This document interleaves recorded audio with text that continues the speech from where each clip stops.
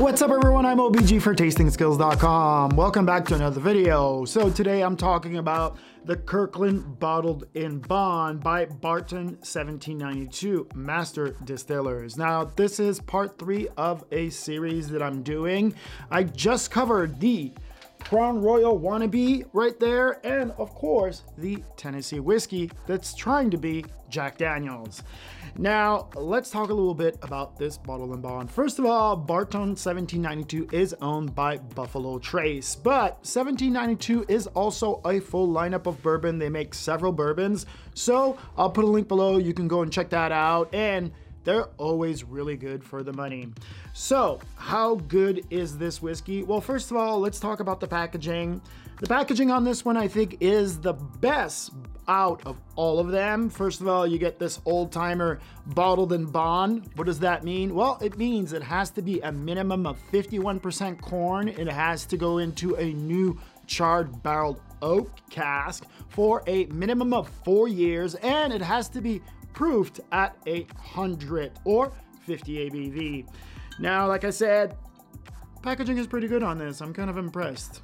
Anyway, let's jump into this whiskey. But before that, do you want to taste like a pro? Head over to tastingskills.com, put your name and email into the magical yellow box, and I will send you my free 17-page guide to the fundamentals of tasting. But not only that, if you want to get a nice sober hat, this one is gray with black lettering. I also have black on black. I have some nice little t-shirts and some nice hoodies with the sober logo on it.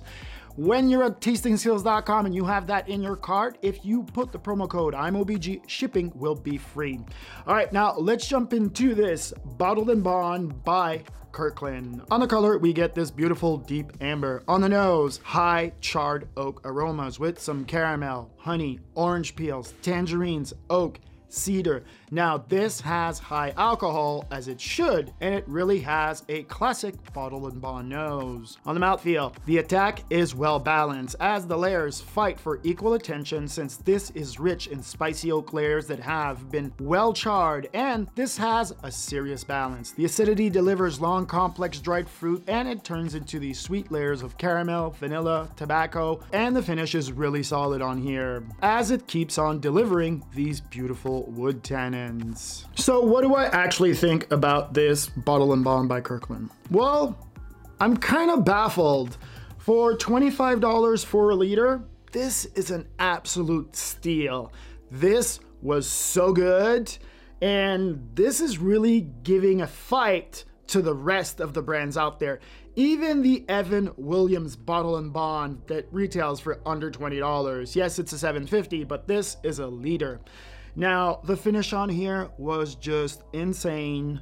The complexity, the layers, the never-ending classic nose of a Bottled in Bond whiskey was all of what you expect into this. I'm really impressed by this. Yes, this is a great distillery. Bourbon 1792 make really good whiskeys. I am just in love with this one. Is this a buy? It's an absolute buy. This is gonna convert a lot of consumers that are whiskey geeks, as we call them, into this. This is an absolute recommendation. All right, that's gonna do it for me. I'm IAMOBG for tastingskills.com. Please remember to smash that like button, and now go down there, click the bell right after you subscribe. Otherwise, my friend, please remember, stay sober. Peace.